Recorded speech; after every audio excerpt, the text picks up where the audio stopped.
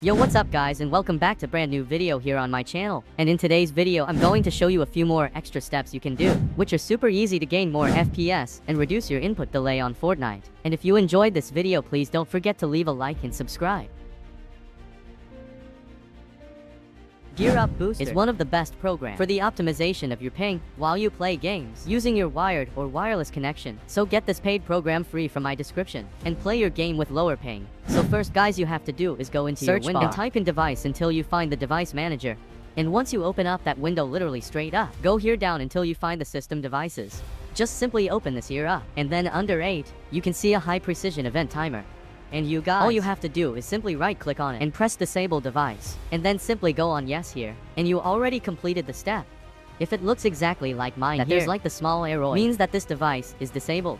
And trust me, this is super unnecessarily. Nothing can happen and this will only boost your FPS. And now let's continue with the next step. So now go to my website, I give link in description, and download the Pros Zero Delay and Max F's Boost pack from this website.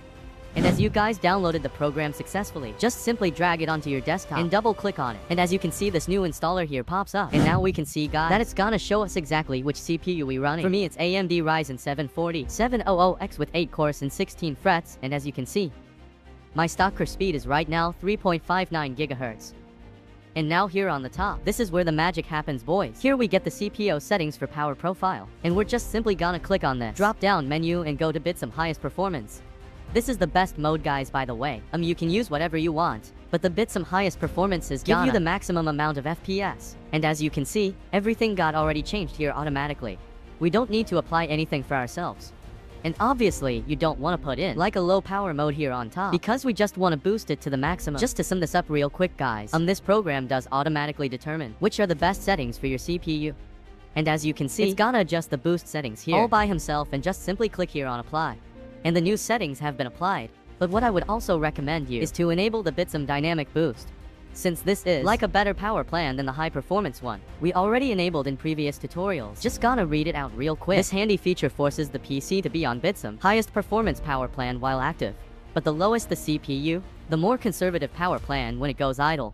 And what is this pretty much is gonna boost or apply, like this new power plenty guys, which we have to set up here again. And disrupt how many, as you can see when the PC I'll use the bits in highest performance one. And we're just gonna press here OK.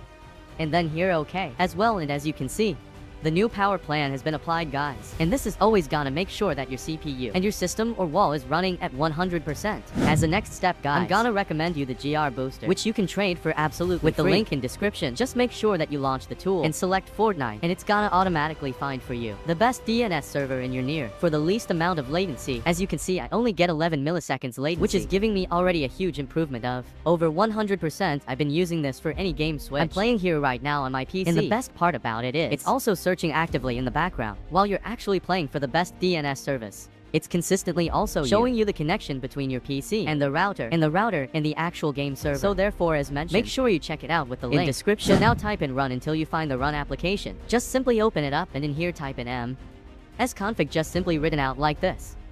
Just simply press OK here, and the new system configuration window here should pop up. And if we go over to boot, we can see now that we get the advanced options here for our current operating system. And yeah, just simply opened up here, advanced options, and then we see your number of processors. And usually it's just on one here. Just simply put the check in here, and now you can put the maximum amount of frets. And since I'm running a 8 core 16 fret CPU, I can put it all the way up to 16 guys. And this is exactly what I would recommend. Just simply put the highest number possible in there to just make sure that your CPU is running at 100% and all the cores and all the extra frets are utilized always. And then just simply press OK press here, apply, press OK again. And now it says that you should probably restart your PC. Everything to apply correctly. You can do this later on. I would recommend you to just watch the rest of the video, so you apply all the steps and then restart your PC. But you can of course also do right now, but I'm gonna do it later, so yeah. I'm just gonna press your exit without reset. Now all you guys have to do is search bar and type in power until you find the edit power plan in the control panel settings. And then just simply open it up. And then you see here the change, advanced power settings thing. Just simply click on it, can minimize this window. And all we have to care about is the power options. Type here, and all you guys have to do is simply scroll a bit down until you find PCI Express. Just simply press the plus here, and then you see link state power management again.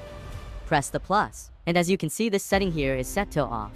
For some people it might be on moderate power savings, maximum power savings. Just simply make sure it's set to off, and with that, we make sure that our GPU is always running at 100%. So we get the max FPS and the lowest input delay possible. Then just simply press apply, press OK. And you already successfully apply this step as well.